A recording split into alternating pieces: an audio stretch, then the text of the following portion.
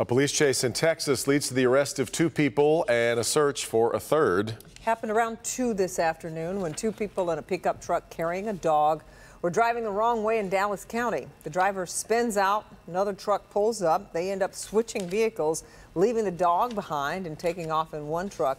Well, eventually they get stuck in a wooded area, which then causes them to take off on foot. Police eventually caught up with 2 of them. New study is suggesting that nearly half of American adults are not getting enough sleep. That's right. Experts collected sleep habits of more than 9,000 adults from 2017 to 2020.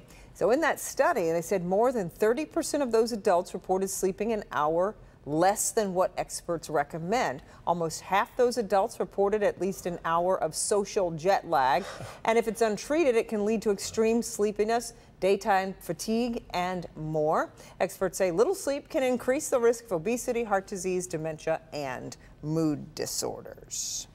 Gardner White store in Warren has decked the halls ahead of the holiday season. Tonight, Twinkle Town at Gardner White kicked off, and we were there for some of the holiday cheer. Guests were invited to parade around 12 holiday trees on Candy Cane Lane, and of course to take some pictures with the big guy.